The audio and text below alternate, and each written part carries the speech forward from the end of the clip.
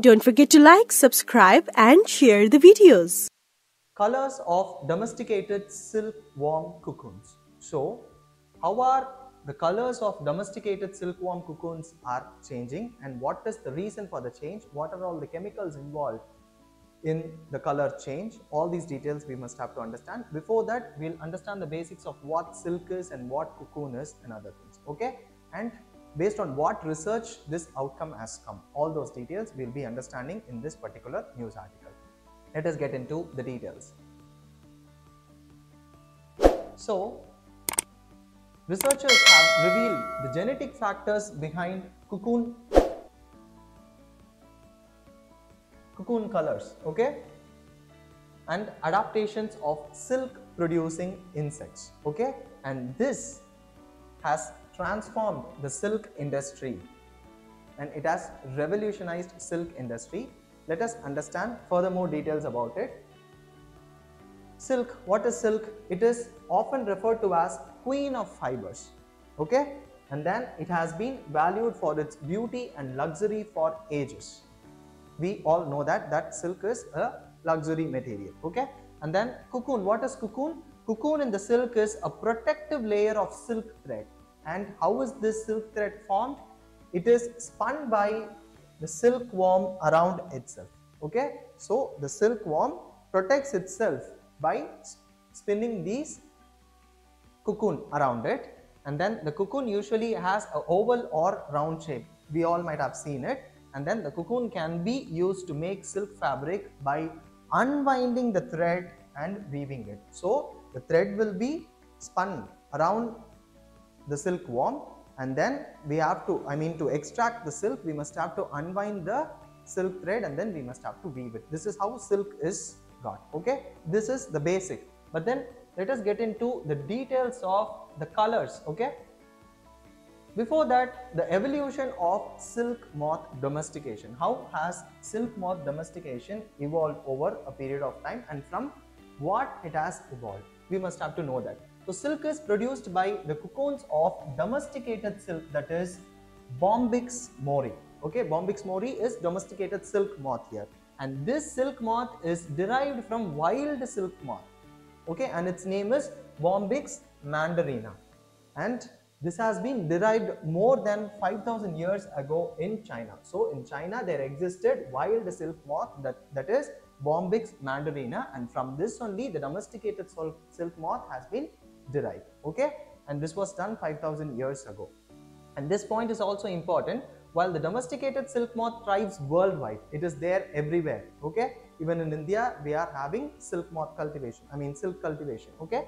And then but the ancestral moth, that is the wild silk moth, still roams in the regions like China, Korea, Japan and even Far Eastern Russia. This point is very important, okay. So the wild or the ancestral silk moth from which the domesticated silk moth has been derived is still alive, okay, in different parts of the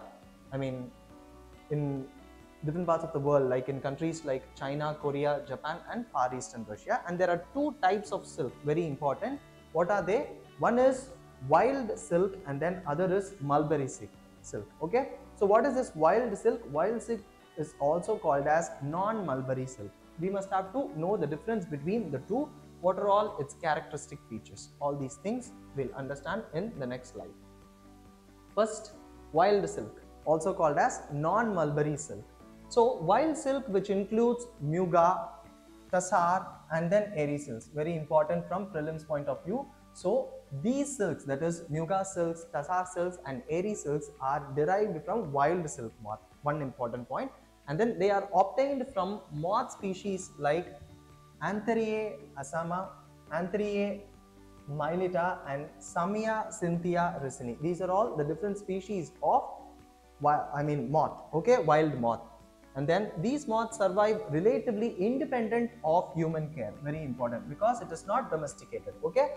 And then their caterpillars forage on a wider variety of trees, unlike the domesticated moth which survives only, the mulberry moths, okay, which typically feeds on the mulberry leaves only, okay. And then the non-mulberry silk, that is the wild silk, comprises about 30% of all silk produced in India. Okay, this is with respect to India. 30% of the silk produced in India is wild silk, and the best examples here are Muga, Tassar and Eri. Very important. And then these silks have shorter, coarser and harder threads compared to the long, fine and smooth threads of the mulberry silks, which we are going to discuss next. Okay. So what are these mulberry silks? The most common and widely produced type of silk is mulberry silk. Okay. And then it accounts for about 90% of the global silk production. Important. This is global silk production. 90% of global silk production. And then it is derived from the cocoons of the domesticated mulberry silkworm, that is Bombyx mori.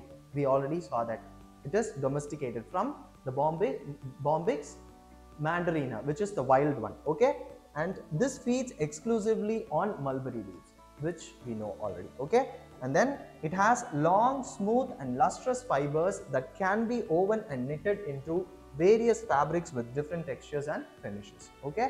And then what are all its application? It is suitable for a wide range of applications like clothing, bedding, curtains, upholstery and then accessories, other accessories. Okay. For all these applications, this domesticated silk moth, the mulberry silk is used. Okay. Which accounts for 90% of the global silk production. Very important.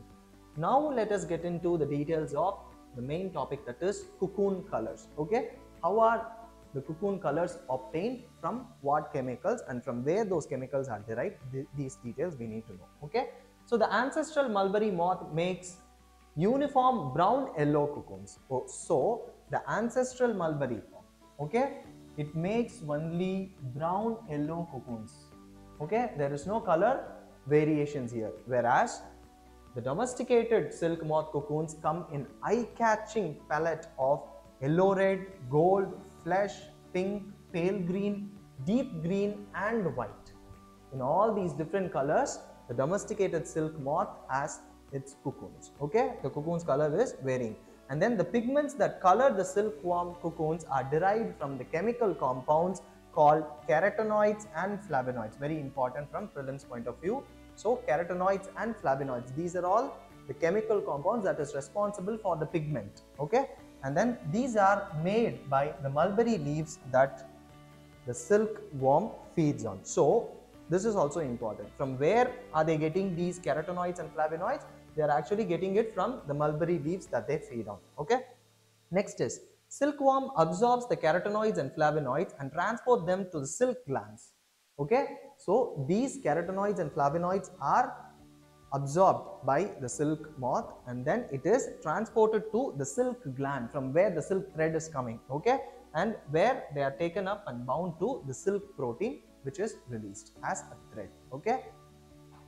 So the amount and the type of the pigment, the type of the pigment, the two pigments that we saw, carotenoids and flavonoids, in the silk glands determine the color and the intensity of the silk thread, which are then extruded by the silkworm in the form of cocoons. Okay, we already know that. Next is the pigments that color the cocoons are water soluble. Very important. Okay, it is water soluble, so they gradually fade away. The original color in the cocoon is actually water soluble, thus it fades away. Very important.